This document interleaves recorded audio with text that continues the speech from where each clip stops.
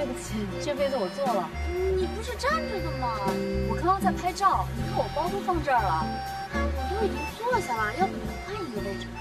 小姐不带这样不讲道理的。还有，我告诉你，我怀孕了，我是个孕妇，你要跟孕妇抢座位吗？怎么了，你朋友？先生，你的朋友要跟孕妇抢座位。我哪知道你是孕妇啊？再说你刚才明明是站着的。哎，不好意思，起来，苏森，换那边。明明是我先坐下了。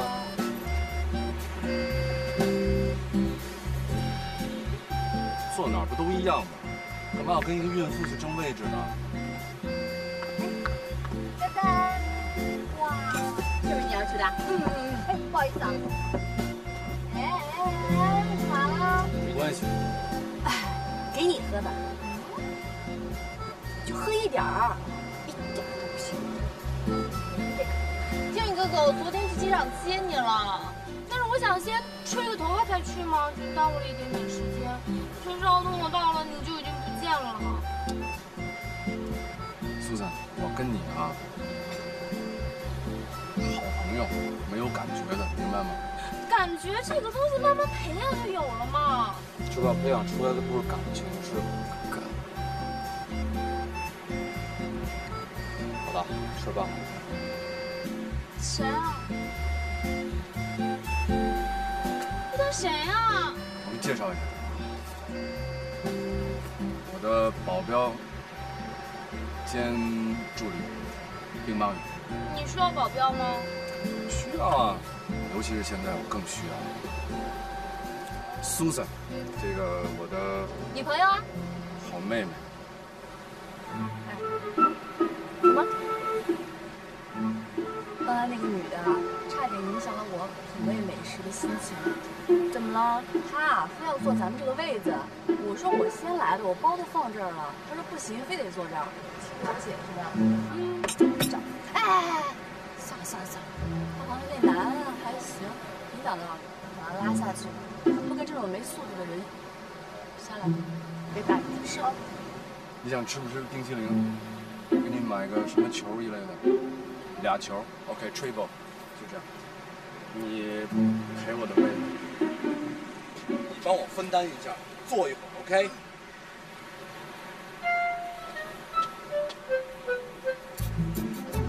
我还是去。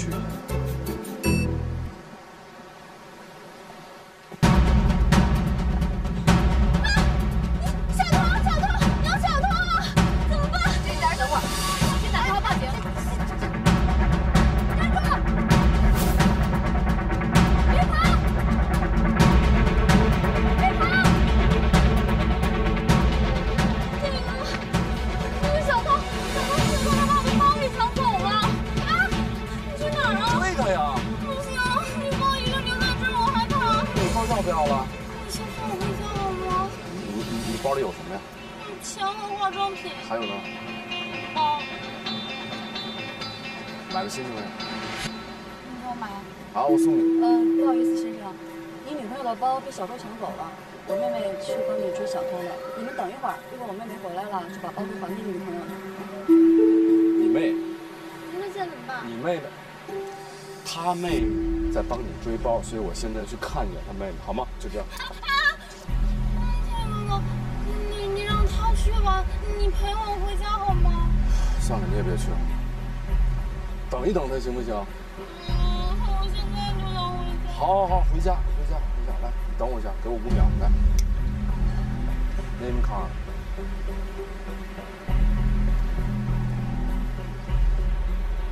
不好意思，是这样啊，我妹妹有点任性，她不想等啊。但是呢，我非常感谢你的妹妹去追这个小偷，追不追到没关系，让她打个电话给我，这是我名片，我想当面跟她道谢。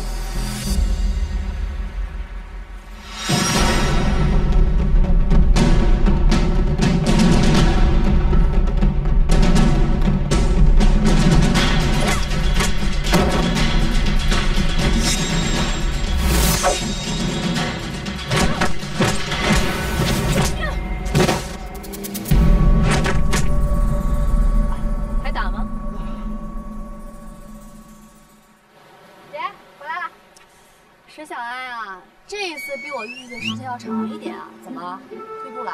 哎呀，姐，我跟小毛贼玩一会儿嘛，玩一会儿。哎，他们人都去哪儿了？走了，走了。不是，那这包怎么办？送给我们了？有钱就是任性，给了一张名片，让你把包送到这个地址。洪州。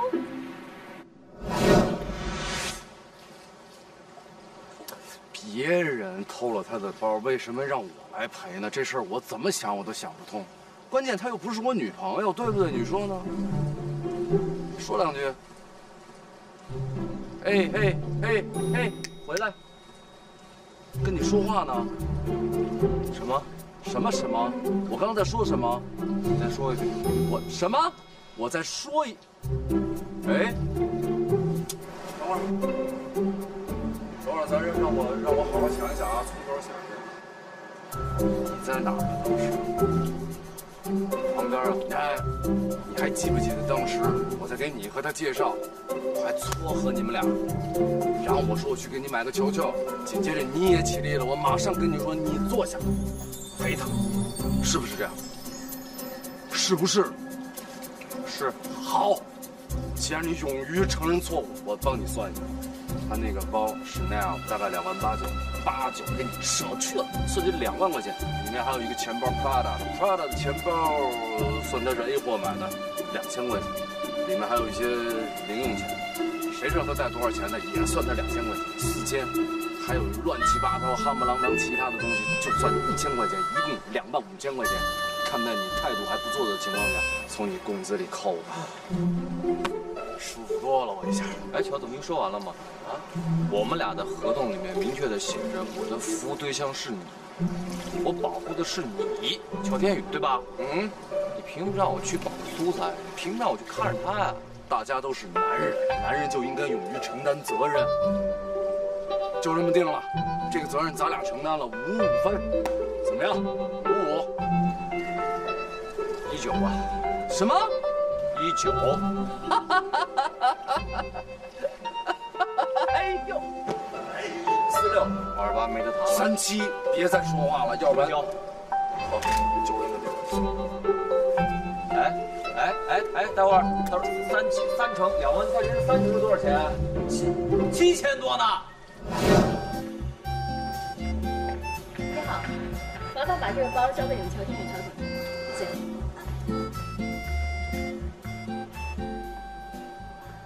谁找乔总？哦，是一个女孩，好像有急事就走了。那个，她让我把这个包交给乔总。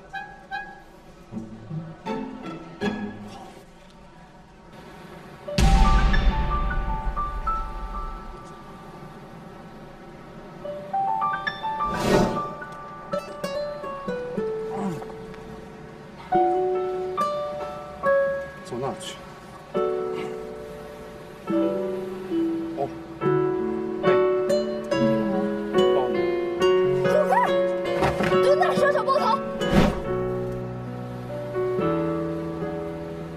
为什么呀？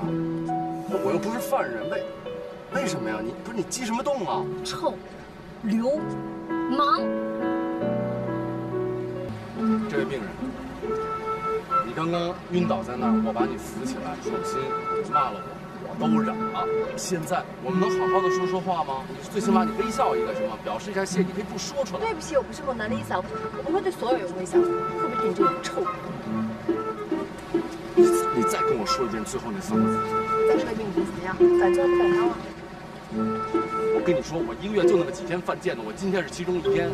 我那车就停在前面，我知道你病了，我一会儿开着车带你去医院，我给你检查一下你到底什么病，顺便给你查一下你是不是有被害妄想症。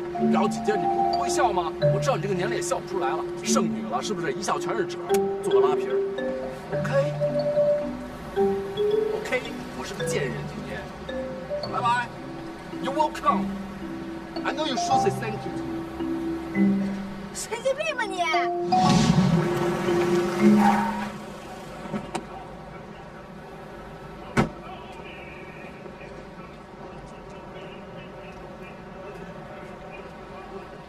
人呢？天宇哥哥。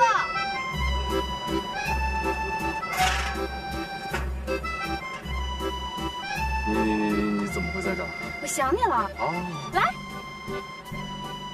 我看我，好了，不玩了，再来一张。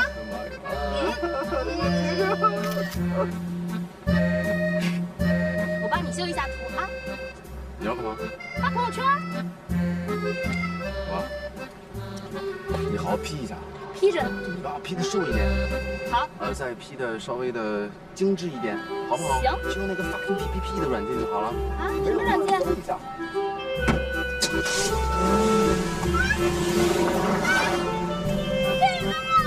小泉，我想跟你说点事儿。什么事儿啊？这么神秘？你觉不觉得黎叔有点问题啊？怎么突然说起黎叔了？他有什么问题啊？昨天敖幼不是出事了吗？我想告诉我爸，但是他拦着我。他是怕二叔担心。那还得分什么事儿吧？行了，事情都已经解决了，你别疑神疑鬼的，好吗？我疑神疑鬼。我现在很忙，弟弟。好吧。我真后悔呀！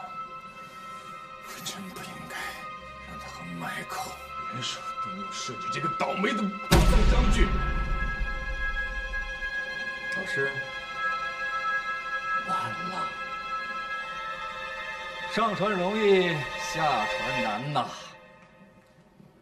您既然要保住您的游戏，又要退出博彩程序的交易，那还是赶紧交出博彩程序的源代码吧。就是。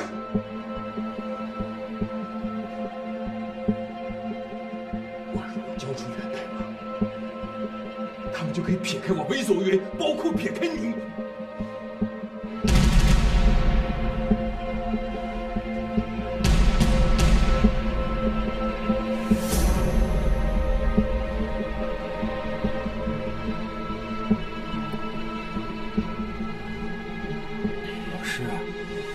我是你的学生。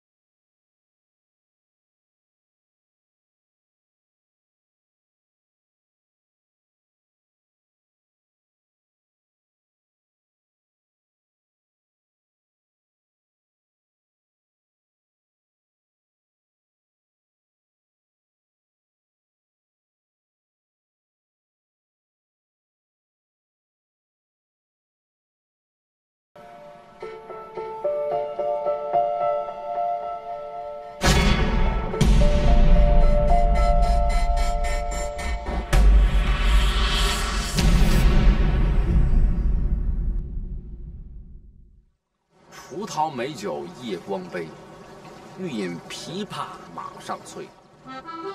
醉卧沙场君莫笑，古来征战几人回。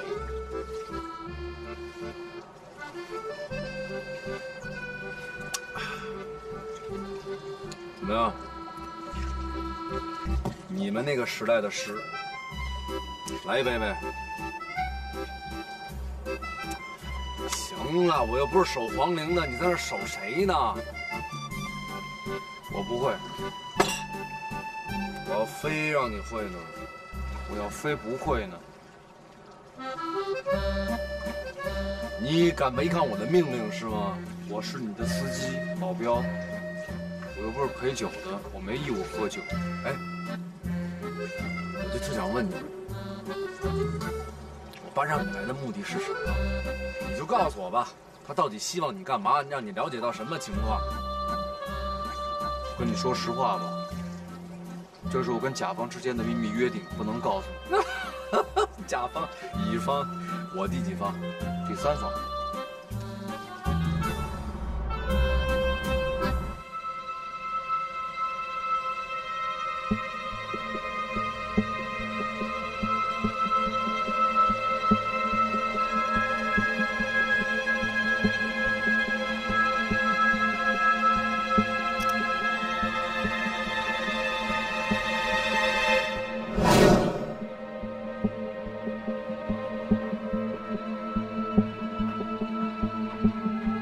今天报纸到了吗？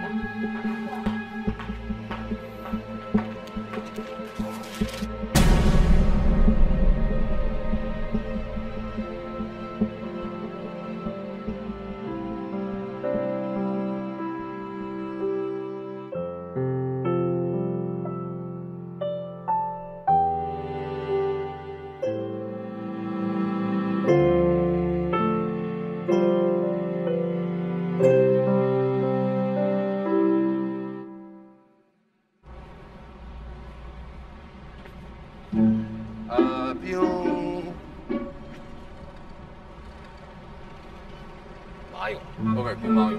马俑， Alright， 兵马俑。你为什么不问我一下去哪儿你就过来开车？因为甲乙双方的合同上明确的写着，下班必须要回家。第三方有全部回家呀？第三方不享有这个权利。哦，shit。甲乙双方的合同上明确的写着，甲乙双方得要互相尊重，互不侵犯，平等互利，和平共处。OK， 那有没有写着互相不干涉内政啊？我不会干涉你的隐私，但是对你的隐私我有知情权。我告诉你，我不会跟你争辩，懂吗？没有意义。我能不能打电话给你？能不能打？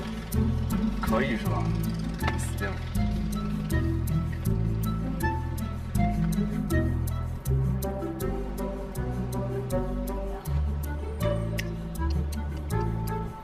哎，爸，你给我派这乙方，天天跟着我，我什么都干不了，我失去了自由。我现在要去见苏珊，苏珊在那儿等着我，等了很久了，我去见不了，怎么办？那得去啊，谁不让你去啊？乙方啊，什么乙方啊？你们给我找那保姆，啊，保镖。你让他听电话。好的。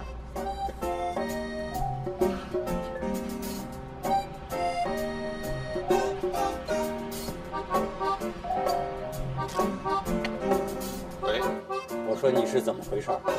本末倒置啊！他要上哪就让他上哪儿。跟着去不就完了吗？我明白了，那咱们得签一个补充条款。补你个头！好，知道了，谢谢。再见。钥匙给我。现在，请你离开。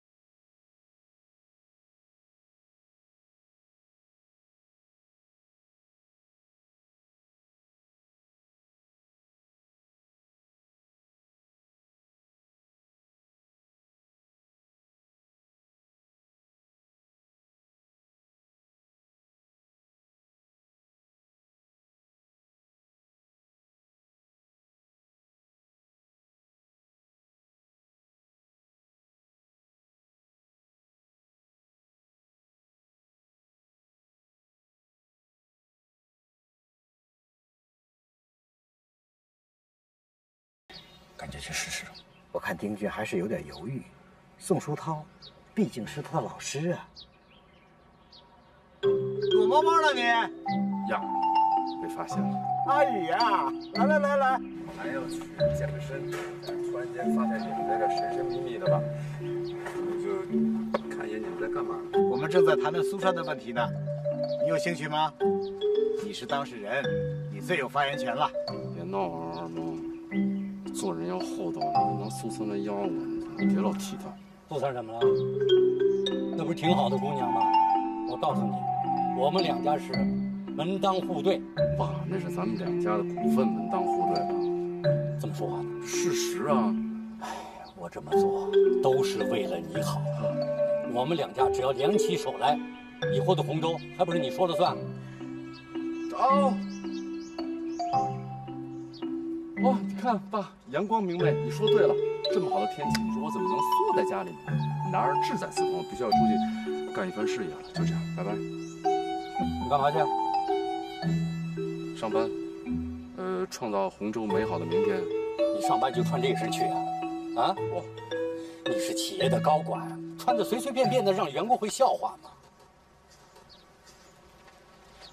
爸，这我就得说说你，在国外，所有的高管，越高的高管，全是休闲的。为什么呢？他穿着休闲装，他比较舒服，所以他能动他的脑力，比较轻松自如。你行了，你别给我狡辩。你回国了就得入乡随俗，你穿的正式一点，也是对员工的一个尊重嘛。啊？我告诉你啊，马勇都比你穿的正式。你们两个一起出去，没准别人还以为你是马勇的助理呢。我是他保镖。那我走了。我知道了。西服 uniform。去吧，玩去吧。山哥，刚才咱们说的话，他会不会听到啊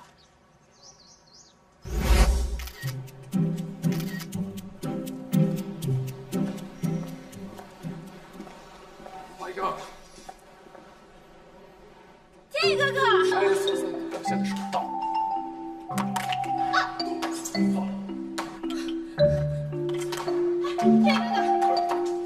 天宇哥哥，停！上班时间闲杂人等是不能入内的。你看，我们都有这个，你有吗？我不需要那个。谁是闲杂人等啊？我是天宇哥的未婚妻。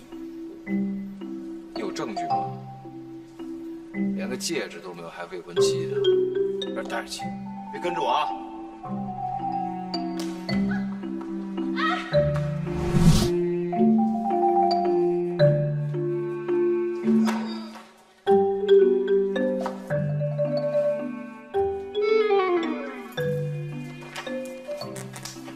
怎么了？你的脚？崴了，不应该坐我这儿，应该去医院呢，对不对？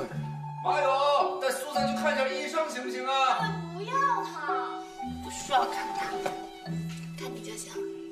不行啊，你看我没用的，你看我还不如去看镜子，镜子里有你，你比我漂亮，你懂不懂？看到漂亮的脸，你会开心的。真的？当然，去厕所。你觉得我漂亮？你以前从来没说过我漂亮的呢。你觉得我漂亮，你怎么还不要我呢？乔总，我这儿有一沓文件需要您签字。讨厌！天宇哥，就是他欺负我，他说我是闲杂人等，还把我的鞋子给弄坏了。在乔总上班的时候打扰他工作的就是闲杂人等。我不管，反正我不喜欢你。天宇哥哥，你把他开除吧。这个我办不到，我爸给我请来的后妈，我没这个权利。后妈？在我们家任何一个位置其实都能胜任的。他开导人特别有一套，让他陪你聊聊天。不，那我先走好了。坐这儿陪他什么？你要走啊？我改天再来。没问题，用不用我送你？好啊。下次不要再来公司。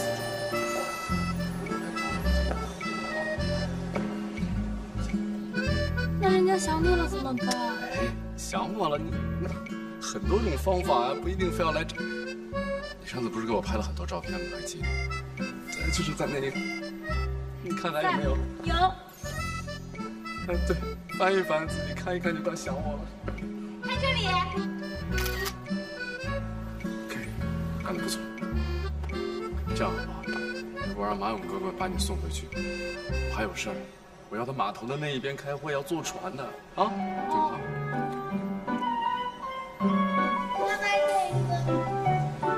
铁哥好帅哦！明明拍的铁哥，为什么里面是你？他好不容易让我拍一次。麻烦你下次不要脸的时候，提前说一声，垃圾桶在那边，不要扔到我的 iPad 好吗？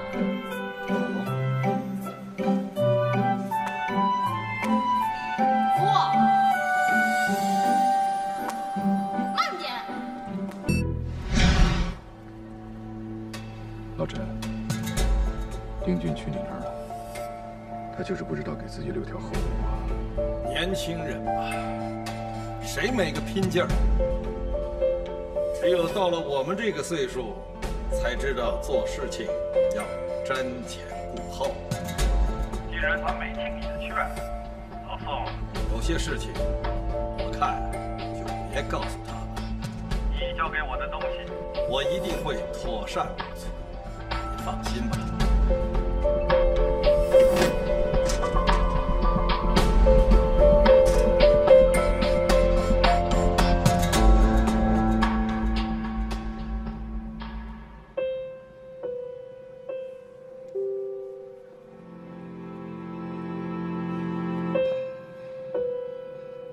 湘丹秘书。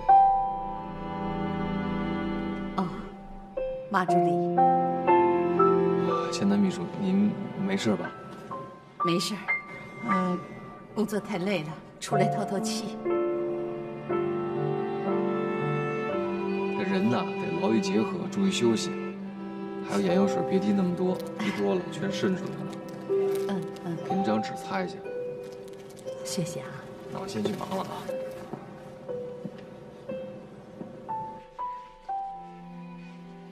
乔总，您又喝咖啡呢？喝习惯了，不喝就想。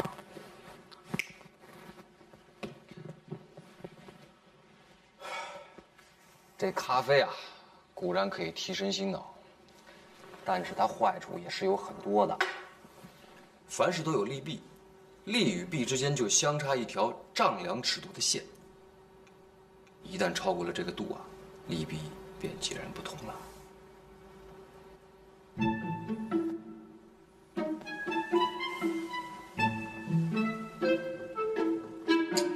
没发烧啊！没发烧，你怎么能说出这样的话呢？这种有内涵的话不像是你说的呀。我就是想跟你说呀，你想说什么？我想说人孤单久了挺可怜的。然后呢？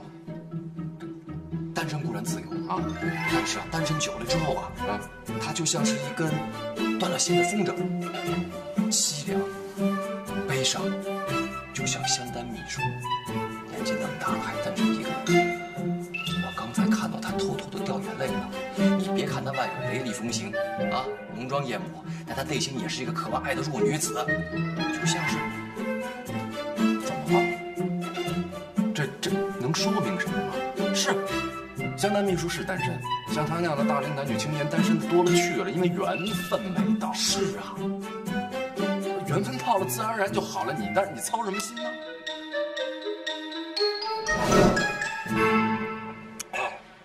阿宇，怎么了？我今天下午在地下停车场看见了丁俊和宋总监两个人不欢而散。我是觉得两个人可能应该是有什么矛盾吧，这会不会影响公司啊？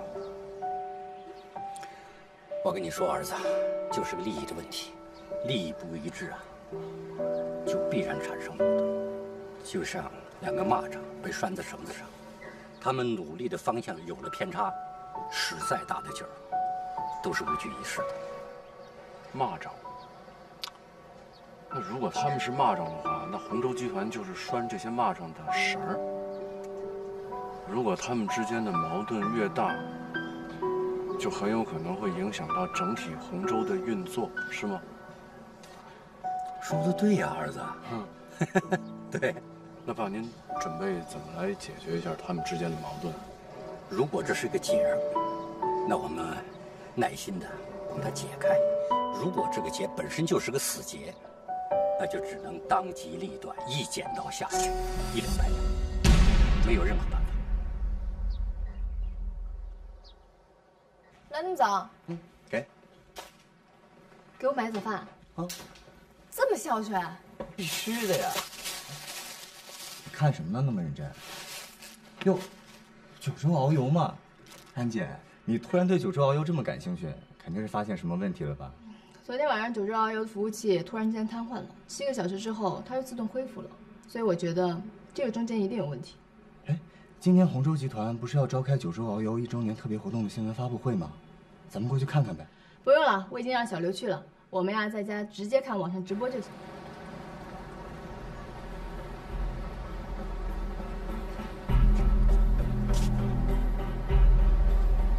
宋总监。哟，乔总监 ，Richard。哦 ，Richard，你这是？我正在思考九州熬油的问题，压力山大。我也该去买杯咖啡喝了。回见，拜拜。我这不是咖啡。没想到在这关键的时刻发生了这么严重的问题，我总觉得事情有些不大对头。丽森，你看这样好不好？缩短新闻发布会的时间，速战速决。好，我尽量抓紧。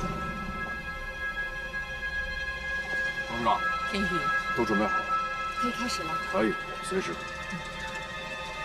借一步说话，不好意思。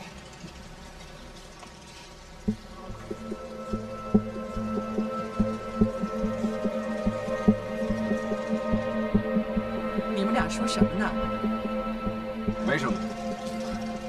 天宇跟我说呀，他刚才看见宋总监去公共电话亭了。公共电话亭？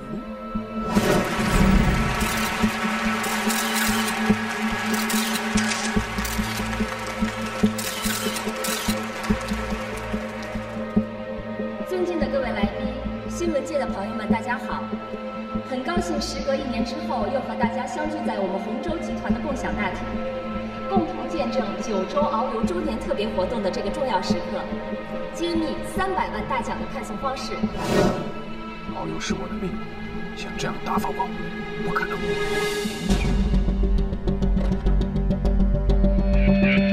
邻居，邻居。下面呢，我将公开模拟演示奖金的争取方式。这是我的私人账号。邻居，开门。从这个游戏一推出，我就注册了这个账号。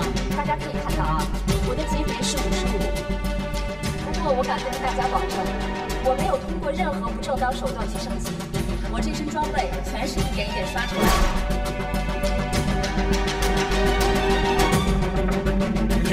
邻居，开门。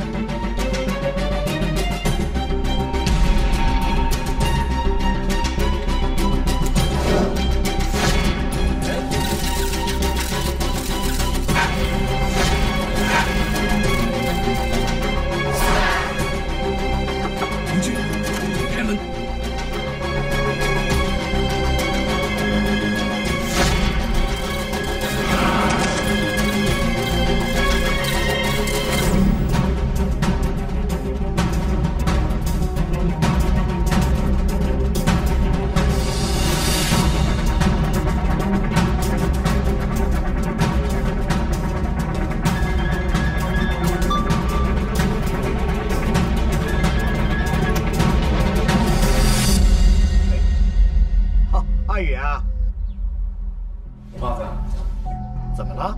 九州又出事儿了，这礼拜我跟你说不清楚，你让他接个电话就行。好。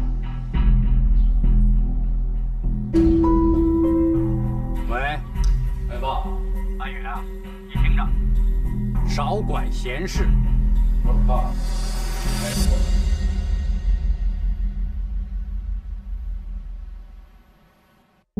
子，宋总监呢？看见他人了吗？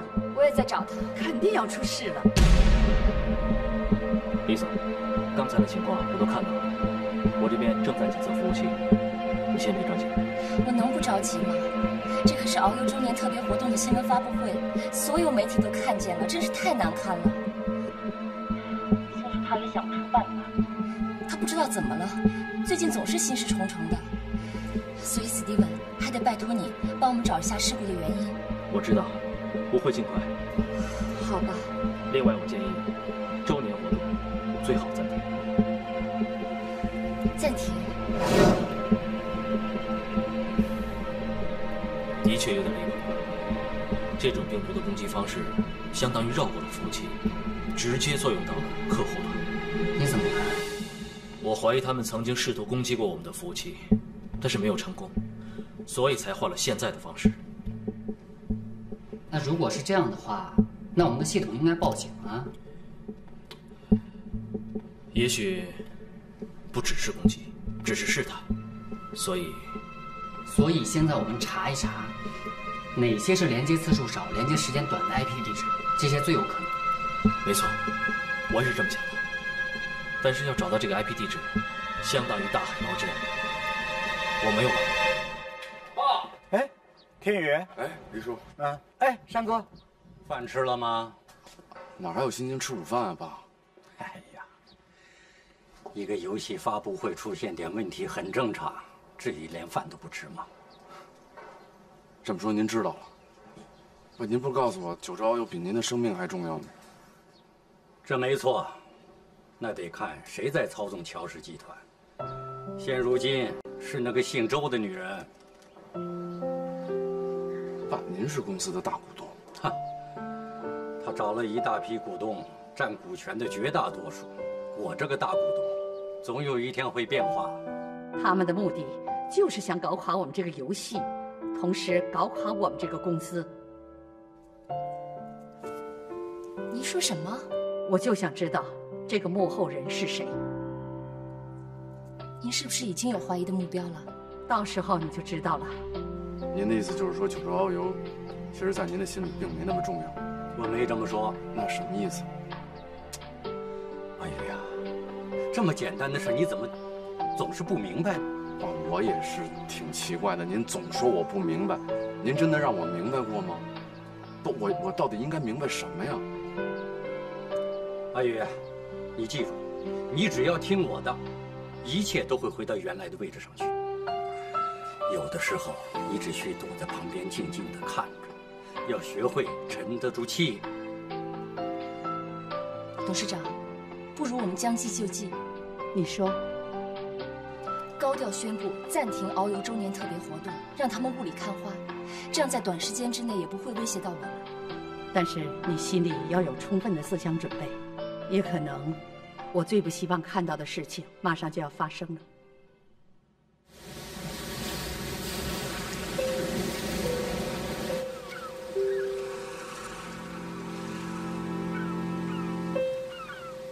我知道九州遨游对老师的重要性，我也很念我们的师生情，所以我给老师留记。这次攻击会在我规定的时间内自动停止。我希望老师能够抓住这次机会，和乔启山达成交易，不要再做让自己后悔的事情。不要让你和你的游戏成为人家家族内部斗争的牺牲品。喂，你好，三海日报。什么？九州遨游？什么地方？好，我马上过来。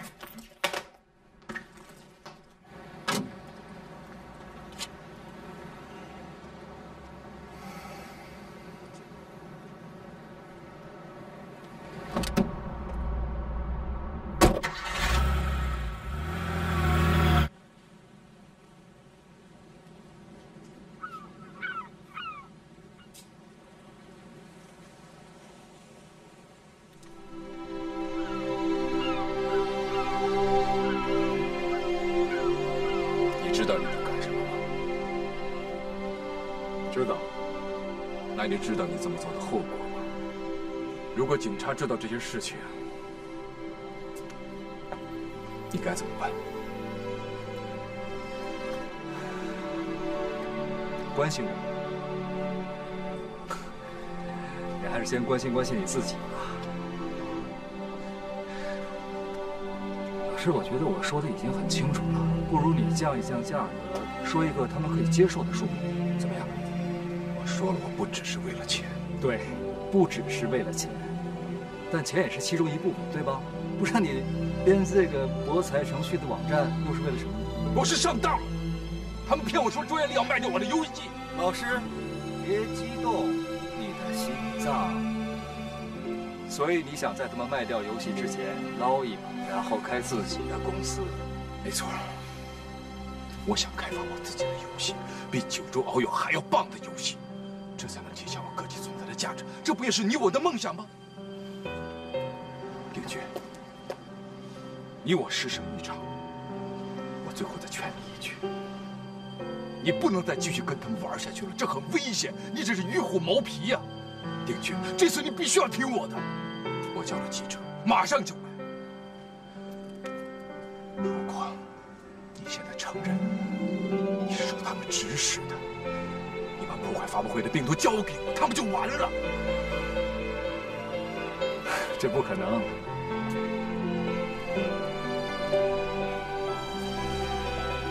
你太令我失望了。这世界上又有谁完全符合另一个人的期望呢？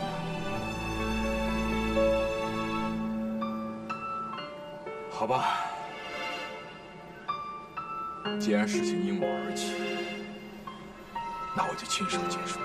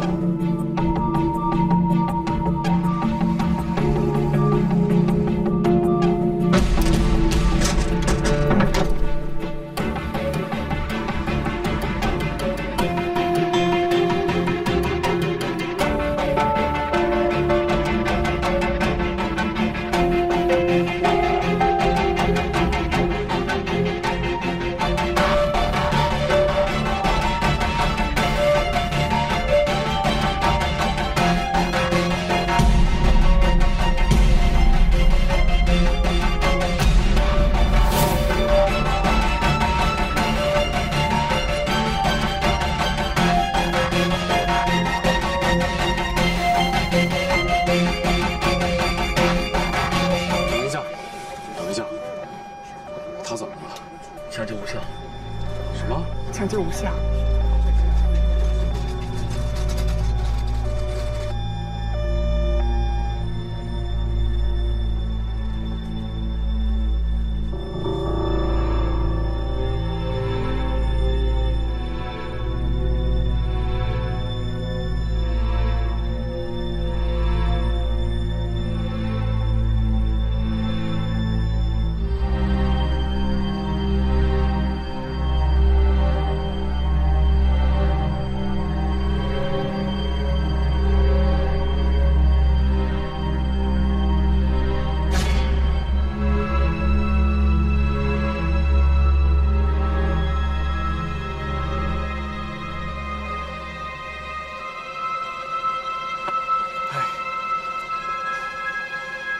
宋总监怎么了？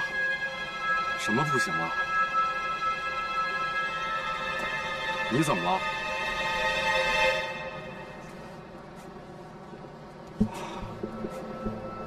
这人，我不太舒服。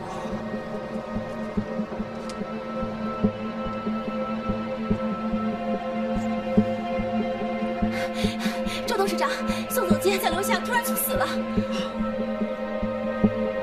现在没事。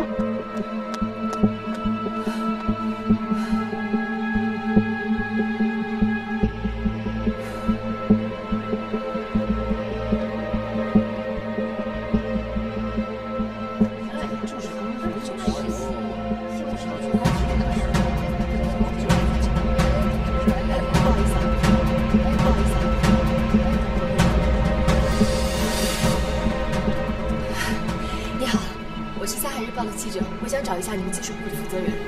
你说的是宋书涛总监吗？他刚刚突发心脏病去世了。去世了？死了？对。而且我觉得这件事情没那么简单。那你怎么看？我也不知道，但是我已经跟董事长建议了，看看能不能把周年庆的活动停止。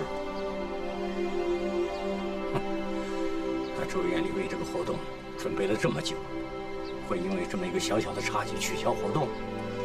岂不让同行笑话？如果公司被毁掉呢，和被同行笑话哪个更重要呢？混账话！你凭什么这么说？不管怎么样，董事长已经同意了。他怎么能做出这种决定？这种重大的事情必须通过董事会。可是，在这种紧急时刻，董事长有这个权利做决定。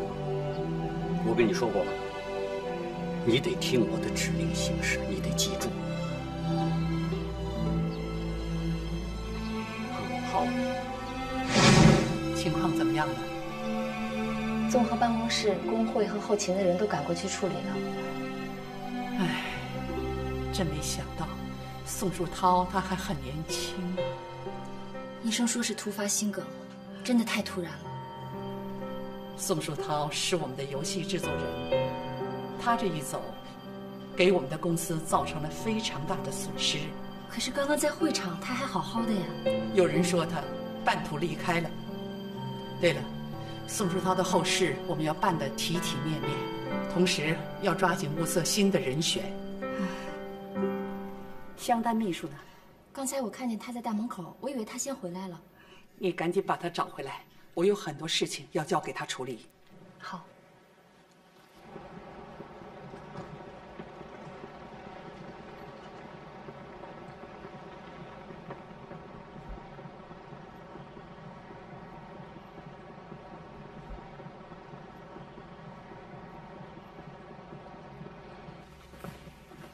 姐，天宇，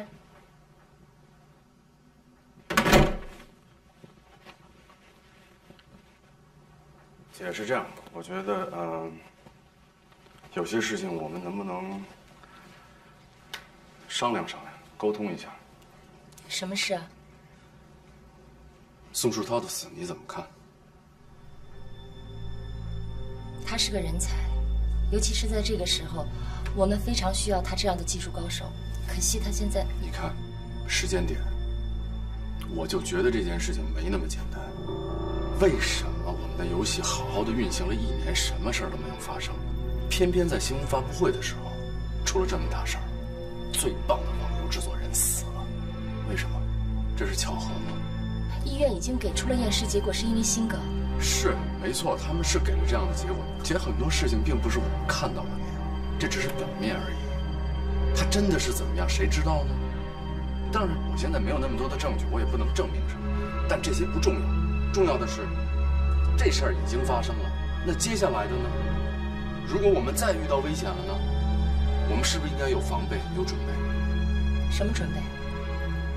关闭系统。你也这么认为？刚才史蒂文也是这么跟我说的。只有关闭系统，才能防范敌人对我们的下一次攻击。这可是大事。乔天宇这个建议，你觉得怎么样？他跟史蒂文的建议是一致的。我觉得天宇他是很敏锐的。是，毕竟他是2叔一手培养大的。对了，董事长，还有一件事情啊。史蒂文怀疑今天会场发生的事情，是因为宋树涛给我的文件里加载了病毒。我想不会是他做的。这后面一定是有人精心安排，那会是谁呢？人有旦夕祸福啊！真没想到，好好的一个做总监的人说没就没了。干嘛呢，老大？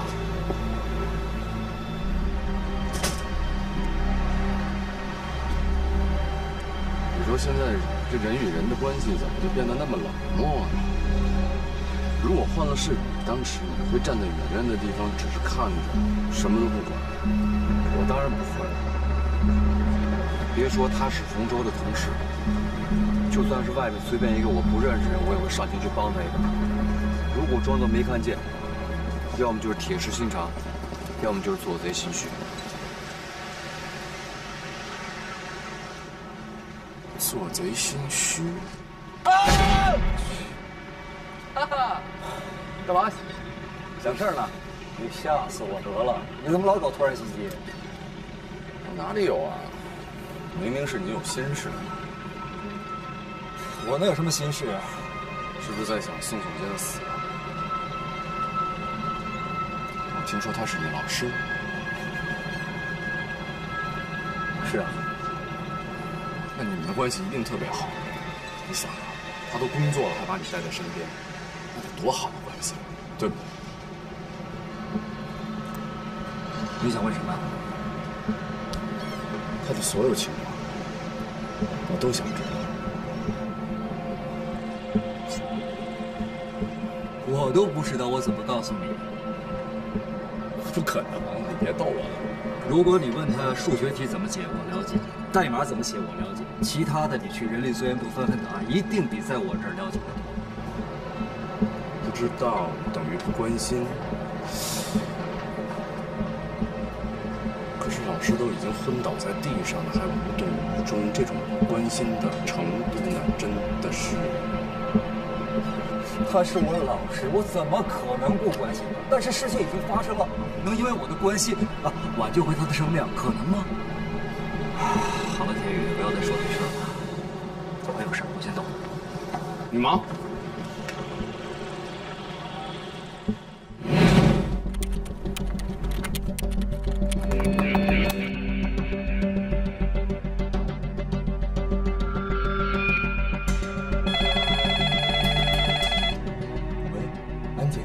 你现在是不是在值班？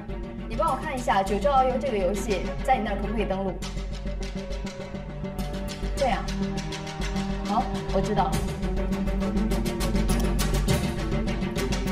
看来是真的关系系。吃好了吧？好了啊。那你慢慢吃。等等。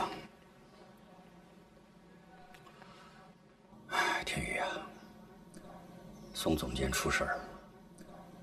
是咱们公司很大的损失，他可是我多年培养的一个人才，说没就没了。你爸心里心痛啊。确实很可惜，但是谁来接替宋总监的位置？九州遨游不能一直瘫痪着。您怎么想的啊？难呐，找个人难呐。你说丁俊怎么样？丁俊，我非常客观且非常冷静的想一想他，我看不准他，我无法评价他的好与坏。但如果说非常时期这个位置您一定要让他来做的话，暂时顶一顶，我不反对了。坐下，听听这个。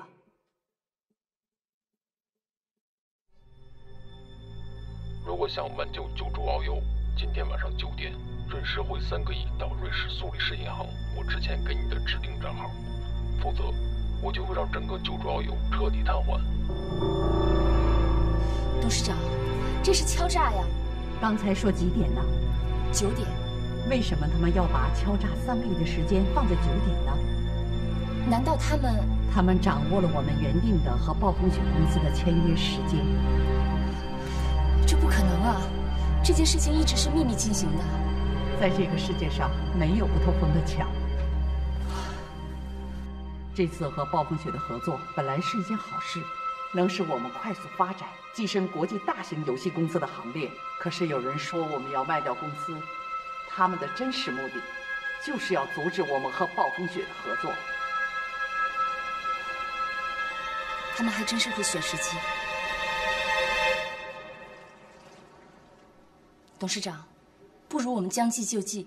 你说，高调宣布暂停遨游周年特别活动，让他们雾里看花，这样在短时间之内也不会威胁到我们。然后让史蒂文去纽约帮我们争取时间，如果处理得当的话，我们应该能顺利完成和暴风雪公司的合作。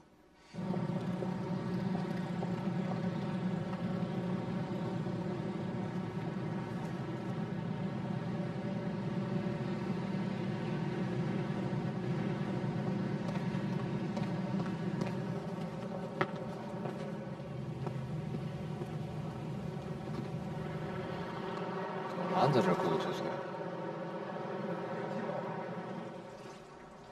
你学什么呢？财经。你一个学经济的，真的，你不为国家的经济事业，你献出自己一份力量，你在这儿干嘛呢？保镖、司机、保姆，你行不行啊你？工作是不分贵贱的，只要有需求就有价值。说实话，我告诉你吧，来，先干一杯。哦，非得喝了才说是吧？啊，干！我在人才市场逛了好几个月，就在我泡面快吃完的时候，我碰见了黎叔。我当时就在想啊，一个连温饱都解决不了的人，怎么去关心国家的财经命脉？于是，就看到了现在的我。也就是说，你也是为了生存。哎，来，非常值得喝一口。喝一口，为了生存，为了生存。九州遨游一定受到了黑客攻击，洪州集团超级云平台出现了问题。超级云平台是谁为洪州集团提供超级云平台的？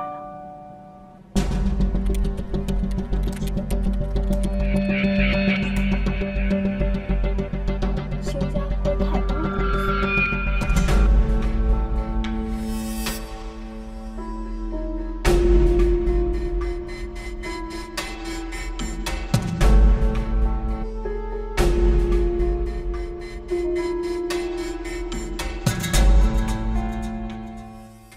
小脚威胁你们的是什么人？不知道，所以史蒂文，我想请你替我去一趟纽约，把签约的时间往后推一推。毕竟这些年你跟那边的关系一直很好。当然了，我们洪州可以交付违约的延期滞纳金。好，我马上动身。你放心，我会尽全力争取的。那谢谢你了。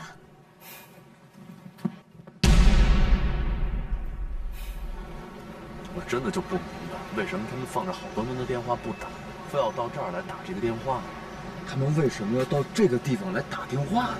别重复我的话好吗？他们为什么要到这个地方来打电话？我知道啊，我觉得他们两个人对这个电话亭啊，肯定都有什么特别的兴趣。我的意思再说一遍，就是为什么他们放着座机、放着手机，他们都不用，一定要到这儿来打这个电话？为什么？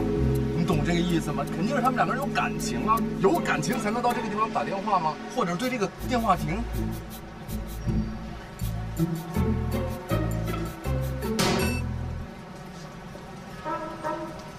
疼吗？离我远一点！我还不跟你学的，别说了，走，远一点，你离我远一点，离远点，离我远一点。说好了吗？我离你远点。你离他远一点。远点，远点。哎，你回来，你快过来，先。你别过来，你过来，先过来。天宇哥哥想你了啊！你给我回来。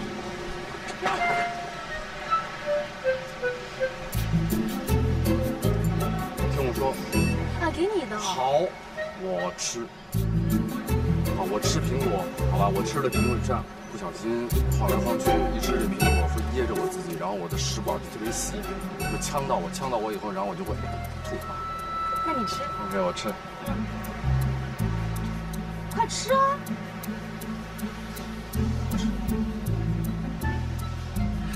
你吃我的苹果就是我的人了。好，差一点，还差一点。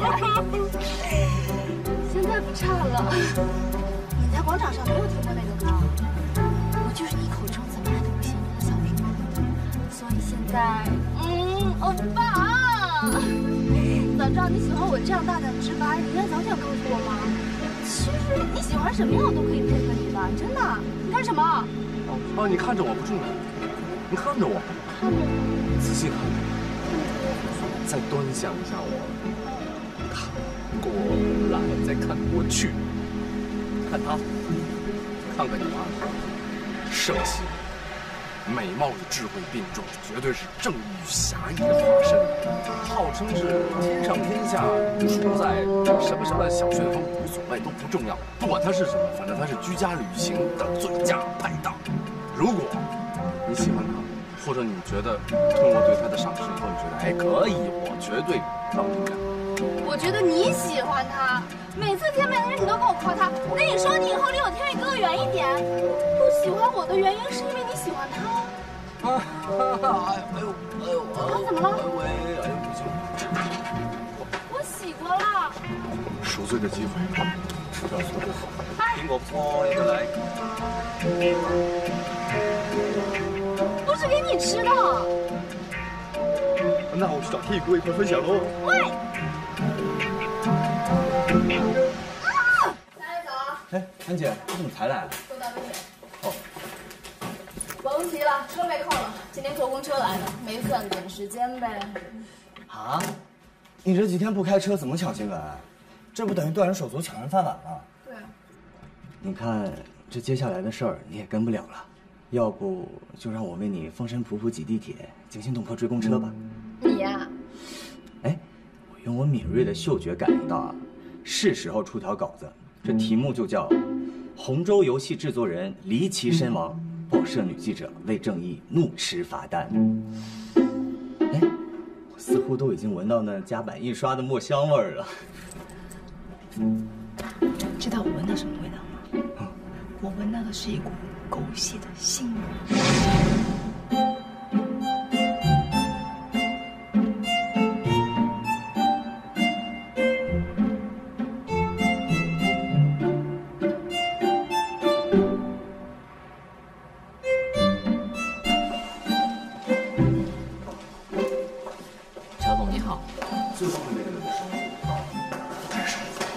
好的。对不起，这里是贵宾专用通道。如果你想进入公司，请走外面的通道。不是，你刚刚误会了，我跟他们是一起的。总监说了，他不认识你。什么？总监说了，他不认识你。行了你，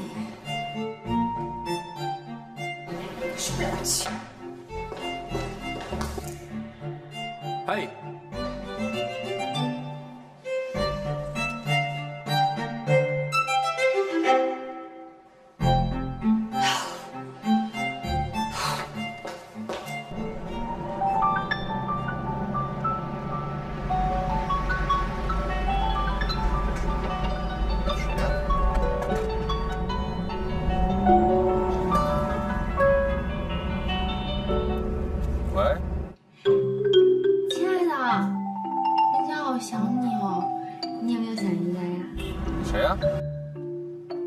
可可，你怎么连人家的声音都听不出来了？我是苏莎。你哪来的我的电话呀？不是天宇哥哥，你是谁呀？三更半夜不睡觉，你是不是闲得慌？挂了。喂。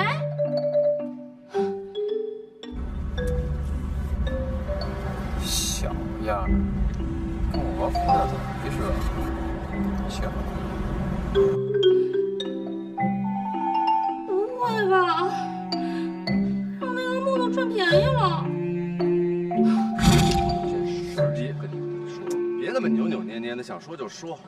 你别碰我，好行，坐的，你别碰我。昨天晚上啊，特晚的时候，那个妹妹，就那个苏子，给我打了一电话。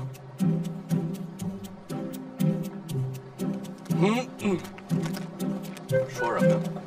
说什么也不重要啊，他为什么会那么晚的给我打了一电话呢？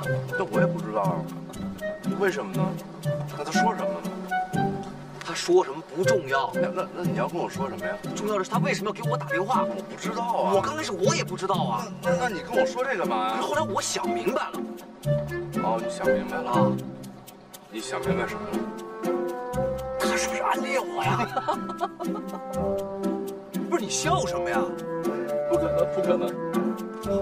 你说不可能，那你告诉我，他为什么会三更半夜的给我打电话？他给你打电话是你要这样想问题啊，你长得也不次，虽然仅次于我吧，但是呢，也肯定会有很多女孩来喜欢你，因为我的水平就很高了嘛。你仅次于我之下，那吸引力肯定还是有的。啊，既然苏赛喜欢你，你这么认为的，那你也喜欢苏赛，那不挺好吗？那我就当月老，就成全你们俩，不就完了吗？别太感谢我啊！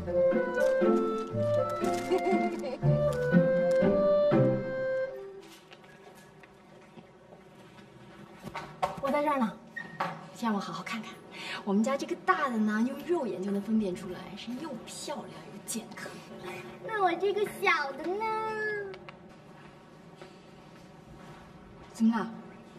啊，有问题啊？给我看一下，给我看一下检查报告嘛。一切正常。逗我是不是姐？可爱了一点。这个小小的石头子还有脑袋。你说我也不知道啊。我想啊，我们小宝生出来之后，估计我们姐夫得多借几个同学。为什么？因为会生出来一个小不正经。跟你一样是不是？就像你一样不正经。对的，就是像我，就是像小姨，就是像小姨。你怎么知道是小外甥？外甥女呢，要跟你一样漂亮才是。那娘娘，我们就打算回府吧。娘娘，小安子伺候你。回府吧，走着。走啊！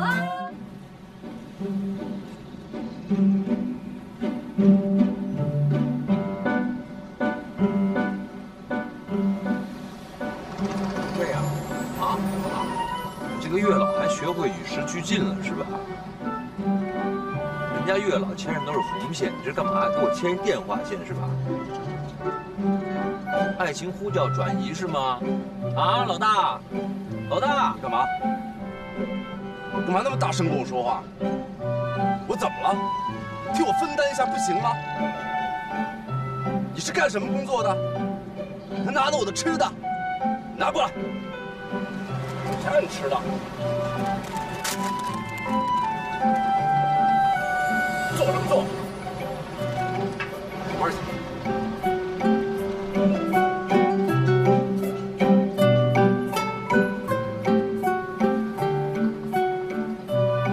小丁。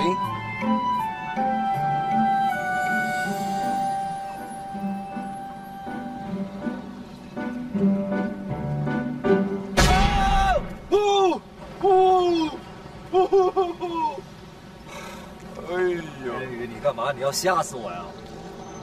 我知道了。说什么？我都知道了。知道什么？我都知道。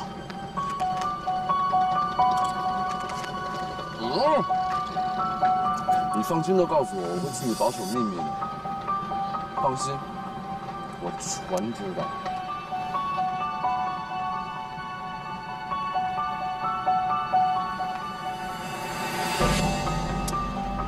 这戏演得多好啊！人啊，有追求爱情的权利，你懂吗？人应该去追求爱情，生活会变得美好。更何况你没有女朋友，没有老婆，你为什么不去追求爱情？啊，就算你是个机器人，机器人也需要润滑剂呀，机器人也需要这个呀，对不对？你说两句，你在干嘛？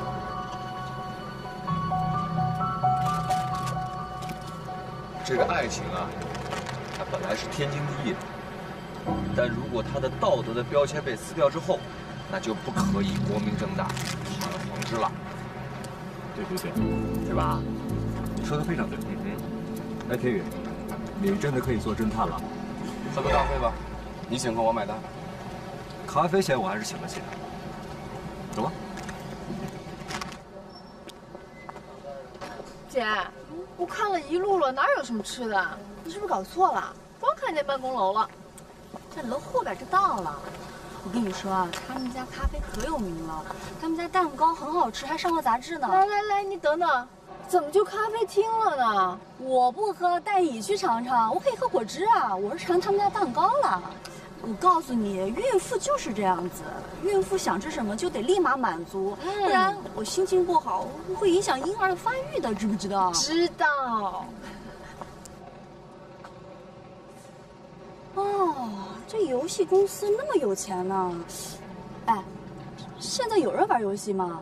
怎么没有啊？你不玩，我不玩，玩的人可多了。现在做游戏最挣钱了。是吗？那你也去做做呀。姐，你可饶了我吧！我除了会动动笔杆子，我还会干嘛呀？可以尝试一下嘛。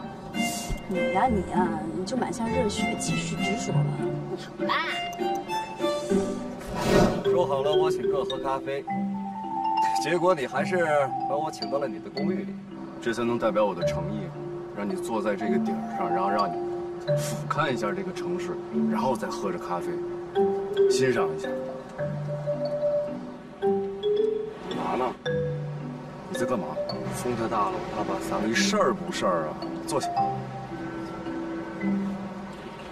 那你是3杯咖啡，喝我的，尝尝。怎么样？不错，冲得很好。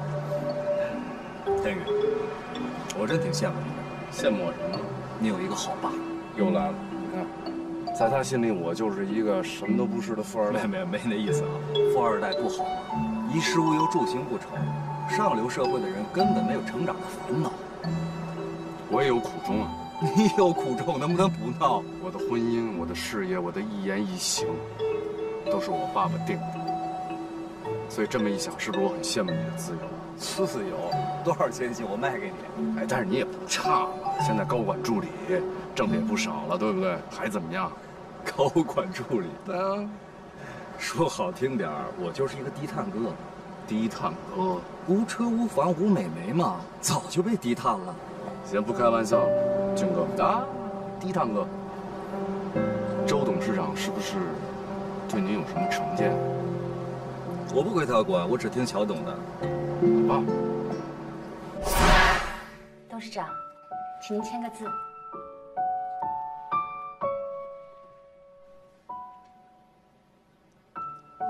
董事长，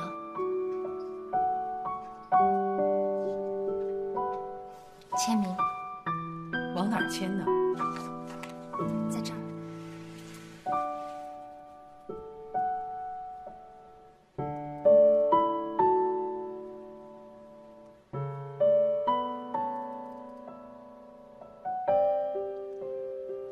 董事长，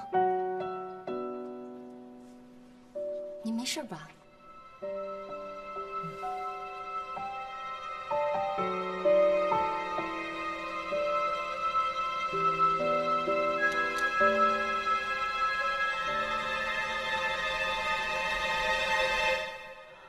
在这个物欲横流的社会，自由恰恰就是枷锁。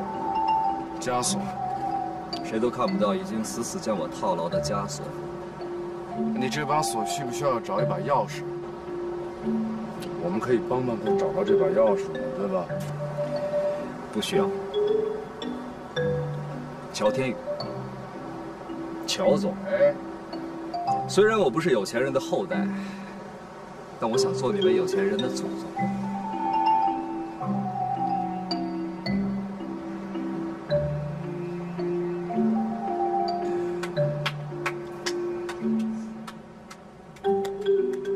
探哥说话就是这么风趣幽默有内涵，我特别喜欢这种富有挑战性的言语。干了，祖宗！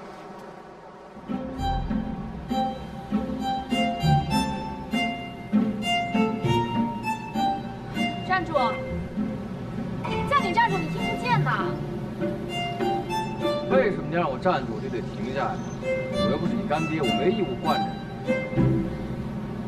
放心，本小姐呢也不会跟你一般见识，反正我们白富美的世界你也不懂。是，而且我也没有兴趣。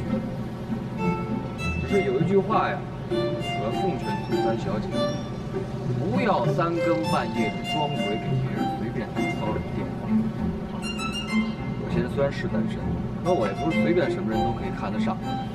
你要是喜欢我，你可以当面告诉我。这样我就可以明明白白、彻彻底底的拒绝，不能让你抱有任何的希望。你听我把话说完。爱情这个东西啊，它是不能随便将就的，就像是洋葱跟风信子，最初都差不多，可是啊，洋葱毕竟不会开花，而且气味还冲。想什么没事呢？谁喜欢你了？人家电话明明是打给天宇哥哥的，我也不知道最后怎么就跑到你的手机上去了。手机是你的。电话也是你打的，我哪知道你到底是给谁打的电话？你要是想在我这儿卖萌呢，我看就算了。我不喜欢吃甜食，因为怕长蛀牙。一个连脸都没有的人，还会怕长蛀牙吗？没脸怕什么呀？到韩国什么样的脸做不出来？但如果连羞耻心都没有的话，可就麻烦了，到哪儿都没人知道。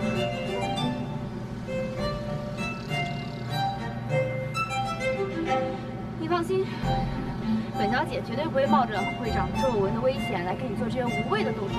我就问你一句话，天宇哥是不是在楼上？保镖都走了，老板还会在吗？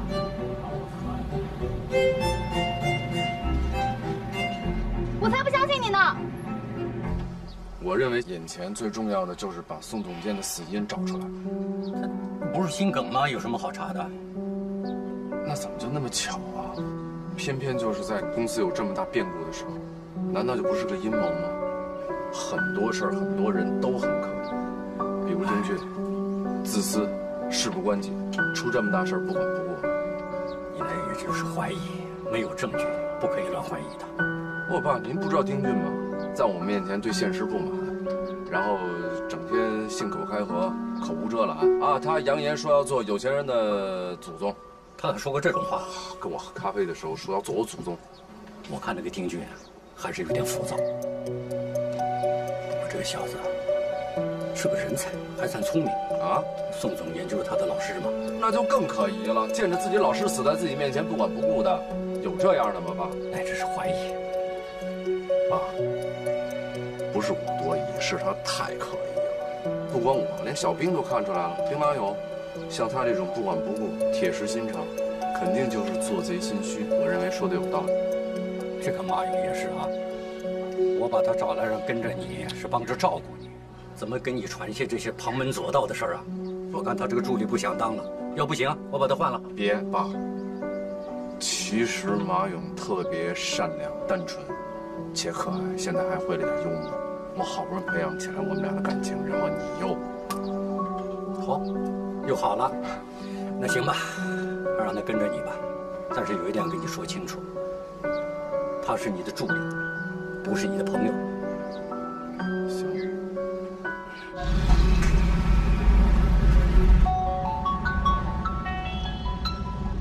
喂？什么？就他一个人一晚上都在公司待着，到现在还没走。你怎么工作的啊？怎么到现在才发现啊？行，我知道了，现在过去。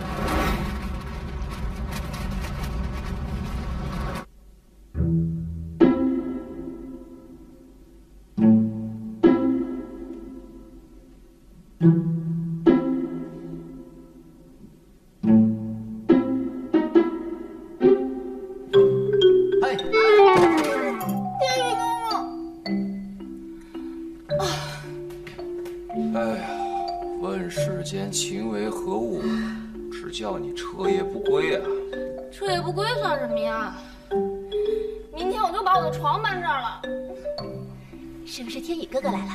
趁他还没来，你赶紧走吧。你当我是3岁小孩啊？我现在走了，那天宇哥就不知道我为了他在这儿等1天1夜了。你看看你现在都变成什么样了？皮肤也干了。妆也花了，头发也乱了，牙也没刷。你说要是被天宇哥哥看见你这样，你不是自毁形象吗？啊！王勇哥哥，你帮我看一下，现在呢？现在有没有好一点？王勇哥哥，你看还有哪里有问题？别这么叫我，别这么叫我。怎么了，王勇哥哥？行了，看在你这么下血本的份上，我帮帮你。我保证天宇哥哥会知道你在这等了他1夜的丰功伟绩。赶紧走吧。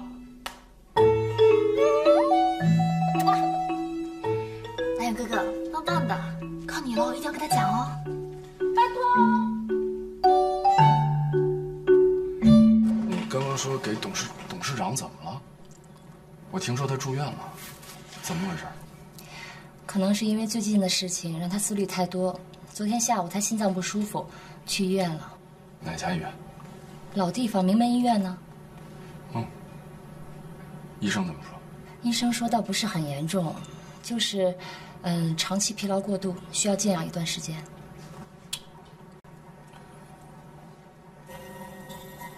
行，那我开完会我去看看他，好吧？嗯。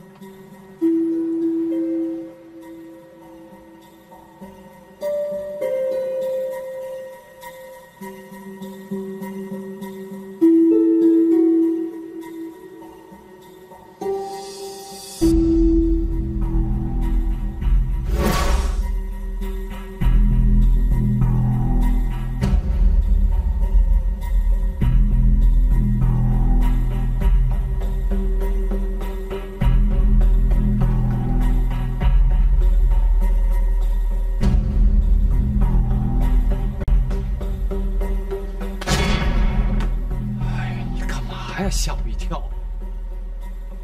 你干嘛呢？在我这翻东西还问我你干嘛？我想看个电影，我又没有 U 盘，就到你这来找一个。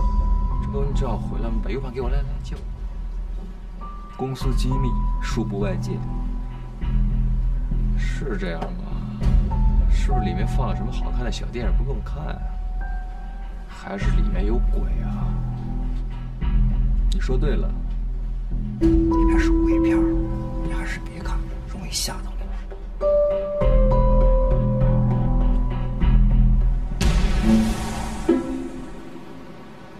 站住！你一个堂堂的财经大学毕业的大学生，可不可以做任何事情的时候动动脑子，动动脑子，可不可以？任何事情都要智取。别人都怎么看我？亲戚朋友怎么看我？别人还怎么敢跟我做朋友？你在干嘛呢？轰苍蝇呢？我跟你说的有没有往心里去？有没有听见？真的吗？改了，还是好朋友、好哥们儿，知不知道？啊，行了，改了就好。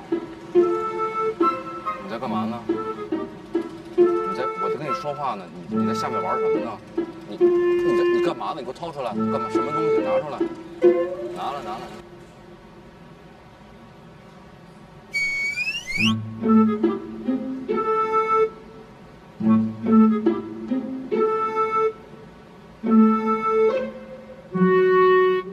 多大人了？